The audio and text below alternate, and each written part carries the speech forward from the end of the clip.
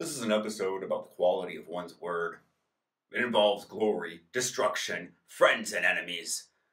This is the 1915 Golden Handshake 501 review, now on Denim.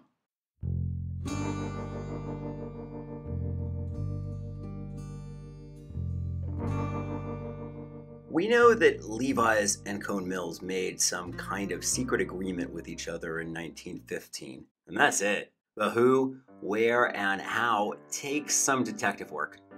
First, we figure out who could have been at this meeting. The companies, Levi Strauss & Company, ruled the western states for workwear. Cone Mills was an up-and-coming cloth manufacturer. Both were ready for national attention. But the people? There were only two people authorized at Levi's to make such a decision.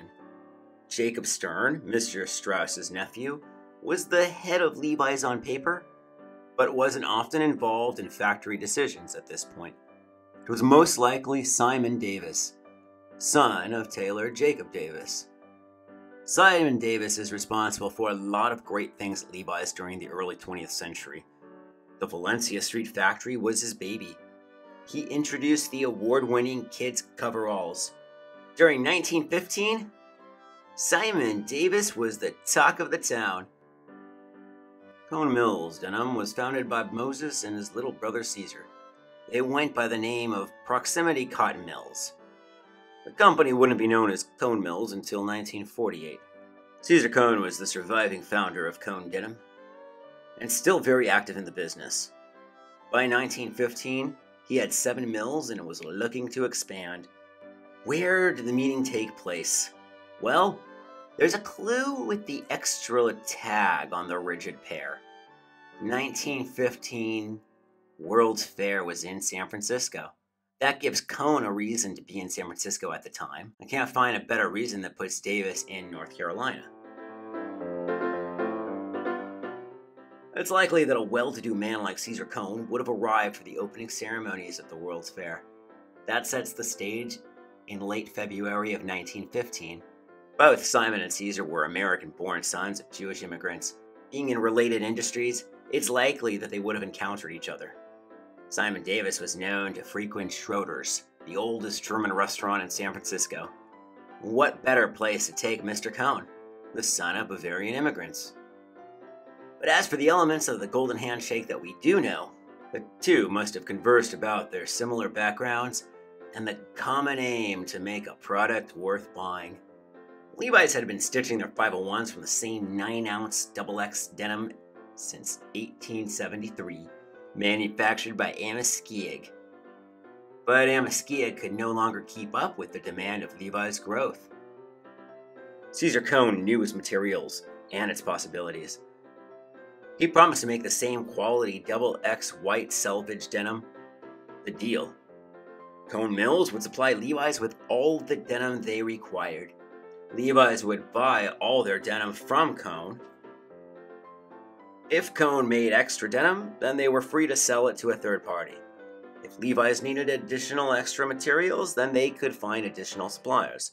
However, Cone-Levi's relationship was top priority for both companies. And we do know the deal was sealed with a handshake. Neither party signed a document.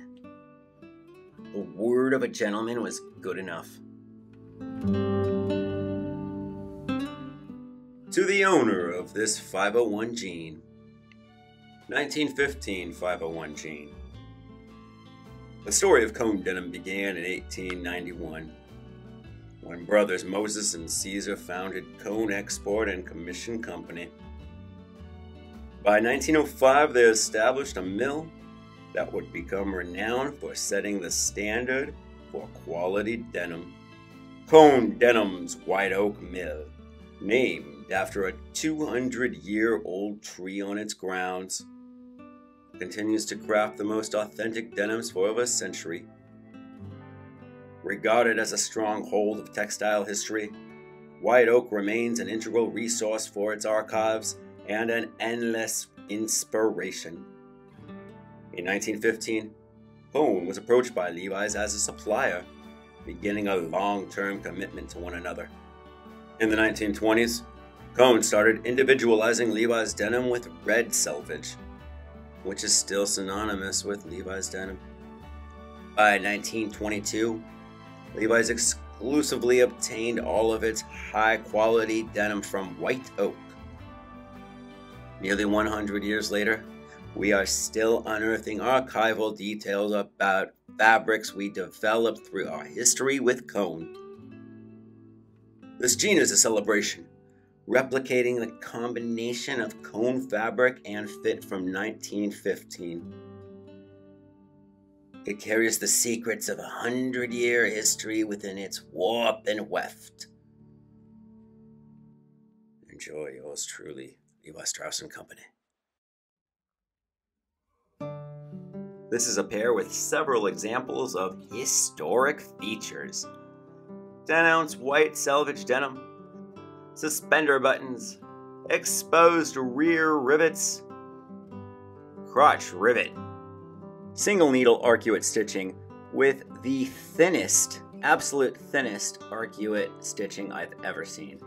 And two classic features, two back pockets and a beautiful leather patch. I have to warn you that the 1915 501s have the worst cinch I've seen. It's very fragile and just won't work. I've tried multiple ways of reattaching this cheap metal alloy, but ended up rubber banding it together for a few months, but then taking it to a tailor to be bar tacked shut so I can hang it on the wall. I want to leave you on a good note and pay a visit to the two special souvenir items that come with the rigid golden handshake 1915 501. One is the World's Fair Exposition Tag. This was awarded to Levi's in the 1915 World's Fair for the highest quality garment. It remained on the clothing for another 20 years. The other is the seasonal Fall-Winter 2016 Lookbook Tag. This looks like a pair of jeans. Then you open it, and it tells you the Golden Handshake story. This is a replica of a Levi's ad from 1915, but back then, it was for the kids' coveralls. From the get-go, Cone Mills was full of surprises. There's the Rube Goldberg way of processing the thread from 1921. They invented the touchstone continuous dyeing process. They pioneered pre-shrunk 1932 and stretchy denim 1962, and invented bleach denim on accident 1969. But for technological advancements, nothing compares to the continued use of the Draper X3 looms. First used in 1947. Yes, that's why 47 501s are that year. This is the height of weaving mechanical design. Sure, there are more computerized machines, but there ain't nothing with the soul of a Draper X3. The White Oak plant wasn't just a factory, it was a community of people doing what they loved and loving what they do.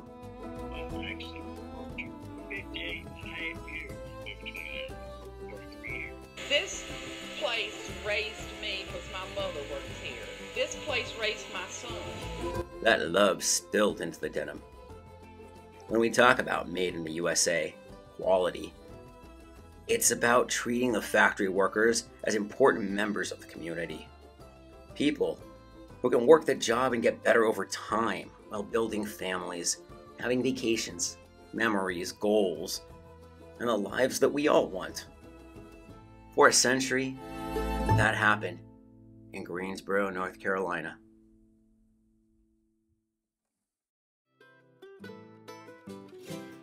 Here's my father-in-law modeling his favorite pair. The legs are very straight. There's no tapering and no flaring. They sit below the navel, but the seat is shorter than most 501s, so you can let them rest closer to your hips without creating too much crotch tent.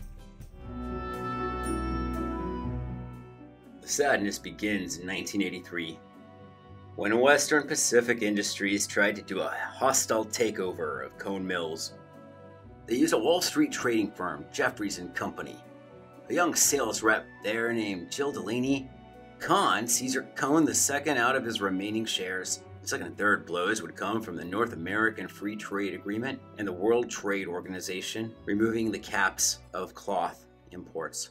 In 2003, Cone Mills had to file for bankruptcy, and thus the stage is set for the most cartoonish villain a denim head shall ever encounter. Wilbur Ross. I'd like to say it was all about the almighty buck, because that's a logical understanding. But no, this maliciousness was born in the wretches of hell. Eunuch Voldemir here lacked the physicality to ever wear a pair of jeans and look cool. He knew that his political ambitions lay on the murder of America's heart. Cone Denim was taken to the slaughter. Oh, but Elmer Magoo didn't even have the guts to carry out the execution. He sold it to Platinum, a company who disassembles American companies, shipping off parts so that they can liquidate a little asset and destroy what generations have worked for. Where was old Anus McShitbag when this was happening? He was selling the American public his spiel on higher prices because things are made in China now. I said this was an episode about the quality of one's word. Thank you, Wikipedia, for letting us know that Pigworm Man dropped his college writing course because it was too tough. But I do know that Wilbur Ross does not subscribe to Denim. So don't be such a Wilbur Ross and subscribe to Denim. Every one of the 1915 501s is very special in some way. A couple of them are numbered limited editions, but as we'll see, each one of them tells some kind of a story. Of course, we've been telling the story of the rigid pair, the Golden Handshake editions, made in 2015 to celebrate the centennial of the Golden Handshake from 1915. Rigid is the only way you get the guaranteed ticket. Their flashers were not on jeans until another 25 years later. As far as the distressed versions we have, there's the Sundance, heavily patched pair. These are probably the easiest to find. You'll see some nice patching over the butt area and vertical patching on the leg, along with some organic patching rips. And then there's, I think, my personal favorite from all these, the Fallen Down. This is an archival piece, which features hand-sewn pocket flaps and belt loops made of the duck material.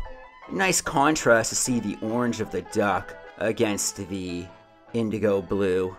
There is a Lot 201, which is another archival piece, dated at 1915. Remember, the 201s are supposed to be the budget version, but in this case, they're just slightly variations. I think there's a bit of a green hue that comes off of the 201s from being a slightly different denim. There's also a limited edition Cone Mail Baylor, possibly named after this guy named Homer Baylor, not to be confused with the 1918 Homer Campbell jeans. This is an archival piece featuring some discretion and also comes with a cool travel bag. A few other items I'd like to mention because they're related to the Golden Handshake are the indigo bandana, the stenciled totes and truckers. These two sack coats were made to go with the 1915 501s. They are the Lot 67, which you'll see me wearing. There's also the Lot 71 in electric stripe. I'm wearing the 1914 striped sunset shirt, which just lends to the time period. The bad guy destroyed something beautiful which we love. But that's never the end of the story. Denim has a lesson to teach us. As dark as things seem, the light will always shine through. As long as we remember, they can't take away those beautiful memories we've had. And those we are continuing to make, some of you for the first time today, years after the closure of the White Oak plant. Where do we go from here? Yeah, Cone Mills is still a corporate entity, but the name, the land, technology to make high-quality selvage denim, these are still accessible. Stranger things have come back from the dead, and we are living in strange days because W.O.L.F, White Oak Legacy Foundation, is a non-profit raising money to house the original Draper X3 looms and make use of them for educational and production services. Some of the White Oak weavers have already been employed to weave. Receiving the call that they were actually going to start 2 looms up, I sit on the couch and cried. The denim product is being sold under the name of the mill before the Cone brothers bought it, and the one they originally used, Proximity Manufacturing Company. Type 1 jackets from Runabout were made in California in 2021 from denim woven on a Draper X3 in Greensboro, North Carolina. Tellison is making a pair of jeans from this W.O.L.F denim. It was a limited edition run and the project has a long way to go.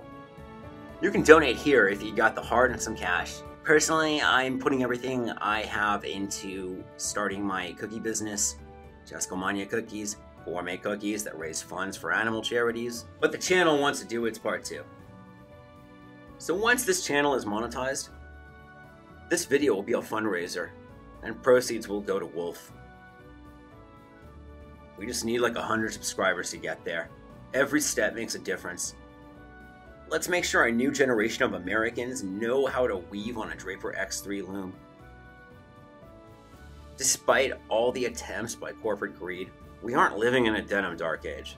Levi's is currently using amazing Japanese denim. The Cone Mills Levi's out there are plentiful at the moment. This pair celebrates the marriage between 2 great companies that helped create a 20th century icon. It's got a classic straight leg, that's the reason we wear 501s. Yeah, it's got a crappy cinch. We buy these jeans because they're made tough, because they represent the first of a particular garment. We wear them because they look badass. And we wear them because they tell a story. 2 pairs of 501 tell the story of the 1915, made in 2015. I'm Den. This is Den and Denim. Thanks for watching.